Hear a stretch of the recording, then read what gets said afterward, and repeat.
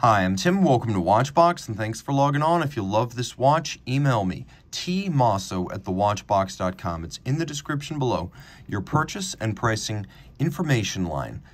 For requesting the price of this or any watch you see on any Watchbox platform, reach out to me directly for pricing. Email me at tmosso@thewatchbox.com.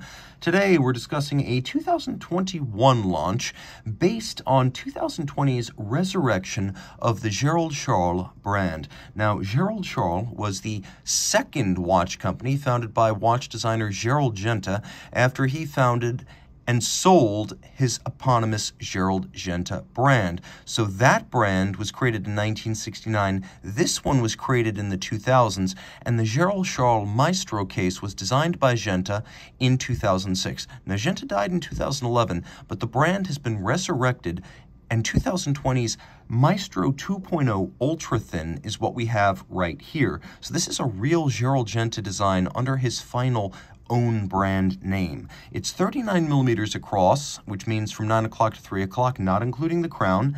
It's 9.2 millimeters thick as I measure it, and it's 46.9 millimeters from lug tip to lug tip with a 22 millimeter spacing between the lugs. We'll throw it on my wrist, which is 16 centimeters circumference, and you can see it actually wears better than 2020's Maestro. That watch was 42 millimeters wide and relatively thick. This one is 39 and thinner. You can see it'll easily fit underneath a dress cuff. It is a dress watch, though it's a sporty dress watch, and it's not too broad across the wrist. So you can see how it's nowhere near the edge of my wrist, and you can see that too from over the top.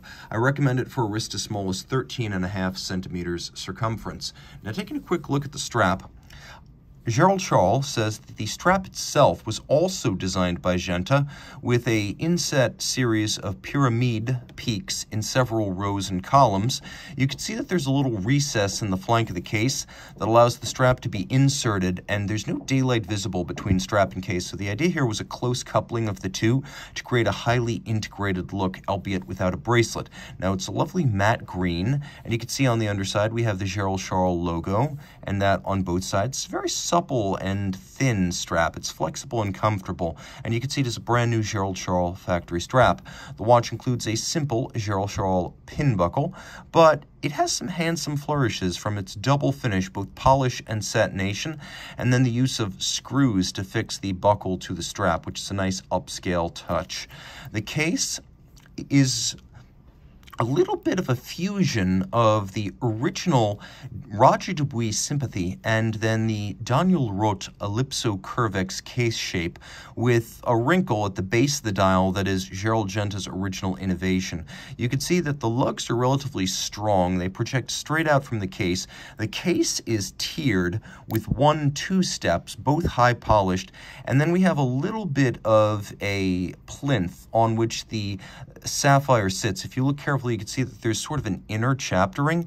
That is a polished mirrored surface on which the sapphire actually sits and holds its station. Now, the watch includes an emerald green metallic sunburst dial. It has a radial grain emanating out from the center. It has a railroad track outboard for reading minutes and seconds, and that follows the contour of the case, the bezel, the sapphire, and the dial. So all of these things are symmetrical and shaped likewise.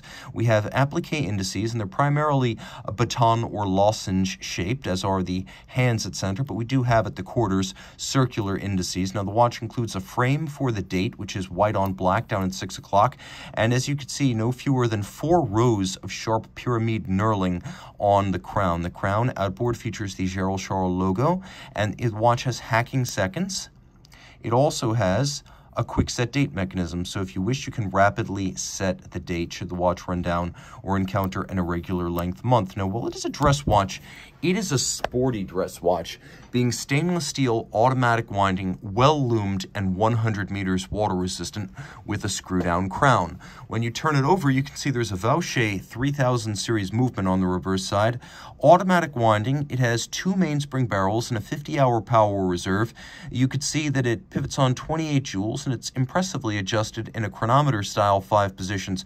It has the hacking seconds, it has the quick set date, and as you can see, it features a number of fine finishing flourishes, including polished screws, engine turning on the base plate, and a Côte de Soleil-style Geneva wave that emanates out from the center of the balance. You can see how it flows out over the bridges rather than being parallel stripes. It's like a sunburst radiating out from the balance.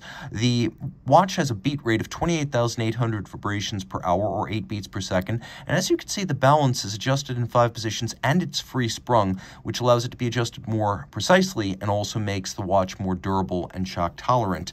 A rare watch from a fun brand and a design from the pen of an acknowledged master. Reach out to Team Mosso at thewatchbox.com for purchase and pricing details.